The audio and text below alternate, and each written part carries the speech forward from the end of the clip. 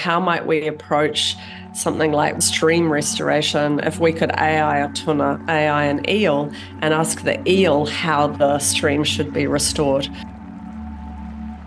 Companies have been doing things like decoding the sounds that pigs make when they're in piggeries. They're looking at decoding bird song. It could allow us to interrogate a polar bear as to what the polar bear really understands and sees about climate change and what we should do about it. My biggest fear with this is that we don't use it to listen to animals. Instead, we use it to talk to animals. Are there messages we might start to use to send to animals for our own commercial gain? And so, we might be a force for good, or it could be a force for capitalism, consumption. It's too soon to tell.